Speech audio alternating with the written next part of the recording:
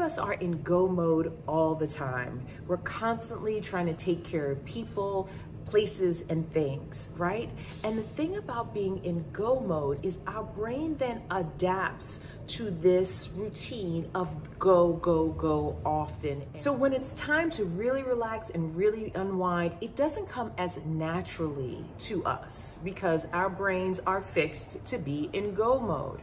And so when we do want to wind down and relax, we go to these quick fixes, these bursts of joy that we think are serving us. And those bursts of joy might be comfort food, screens like our phones or the television, and maybe even sometimes alcohol. Now, the thing about those things is they're nice in the short term and in short bursts of moderation. But when we then start to go to these fixes, these little bursts of what we believe is joy, then these unhealthy habits start to creep in. And also what we do know is even though these short bursts of joy may bring us pleasure in the short term, but alcohol, comfort food, and these screens actually help to sustain our stressors over a longer period of time. And in a lot of cases, the stress hormone cortisol is raised in our bodies, and cortisol also contributes to more inflammation and a myriad of other health problems. So the question is, how do we break that cycle, right? How do we break that cycle of stress? How do we break that cycle of go mode and really dig deeper into the relaxation tools and techniques that we know can really serve us, really help to heal ourselves, really help to heal our mental wellness? Well, I have 3 techniques on what we all can do to jump further into joy. There is an author by the name of Ross Gay who has a book called The Book of Delights, which I absolutely love. It outlines all of these wonderful, marvelous things that bring him delight. And the moral of the book is that the very small to the very tall can really bring us joy. And so one of the first things that we can do as far as finding joy in our lives or adding some joy into our lives is observing and engaging in gratitude, a good gratitude practice. There is a study done by UC Berkeley on 2 groups of students, hundreds of students. The first group has written letters of gratitude to strangers. The second group did not write any letters at all or engage in any gratitude practice. Then they followed both of these groups over the period of 6 months. After the 6-month period, they noticed that the health and wellness of Group A, which wrote the letters, improved over time. And Group B actually either sustained or got worse. So in these hundreds of students that they looked at that engaged in gratitude, they noticed that the lasting effects of showing gratitude to others. And we know that engaging in gratitude releases oxytocin and serotonin within us that makes us feel really good and really cushy.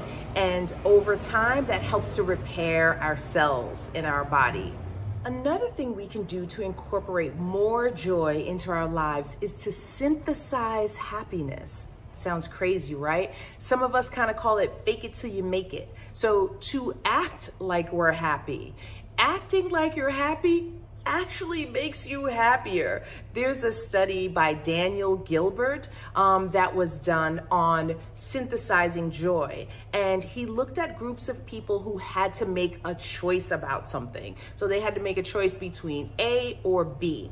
Whatever choice they made them feel happier about their choice. Even if scientifically that choice was not the better choice, they believed they made the better choice and felt happier. Now, that's a small microcosm of what happiness means as far as making up happiness on our own, but just try it out. If you look at a situation and you just decide, I'm gonna be happy about this. Or there is no situation. There is just this moment that you're happy. But making that choice to be happy makes you happy in general. So be happy today for no reason at all. My friends, I am happy to say that falling in love adds more joy to your life. And I'm talking about falling in love with absolutely any and everything, from your cat to a cup of cappuccino, to your friends, to your teachers, to your colleagues. Fall in love with everyone. When you are in love, you are engaging on all of the feels that make you feel great, all of the oxytocin, all of the serotonin that helps to change your brain into seeing a rosy outlook, okay? So, and you've kind of heard of this before, like when you see people in love and you're like, oh my goodness, that person is in love because they think everything is wonderful. Yes, it is true. When you're in love, you tend to see other situations as hopeful, as good, as rosy. So it is important that if you're able to fall in love with just about anything, and we're not talking about just a romantic partner, which is great, but falling in love with anyone, anything, anybody helps you to feel good. Now, so the idea of cultivating the art of delight is a practice. It's something that we must intentionally do every day in order to feel that flourishing, in order to feel fulfilled, in order to really feel happy. But it's something we must do every day. It helps us to be resilient, right? So we want to be actionable. We want to be thoughtful and intentional about how we incorporate delight into our day, into our daily practice, and into our lives. So think about what you can incorporate today and what delights you, my friend. For more inspiration on delight, please check out Ross Gay's book, The Book of Delights. It is amazing and sweet. Thanks for watching this video. If you found these tips helpful, don't forget to hit the like button and subscribe to our channel for more insightful content. We'd love to hear from you in the comments below. Share your thoughts and experiences with the community. And remember, by subscribing and engaging with our channel, you're taking a positive step towards achieving your personal and professional goals. So join us in this journey of growth and success. We can't wait to hear from you. Thanks for watching, and see you in the next video.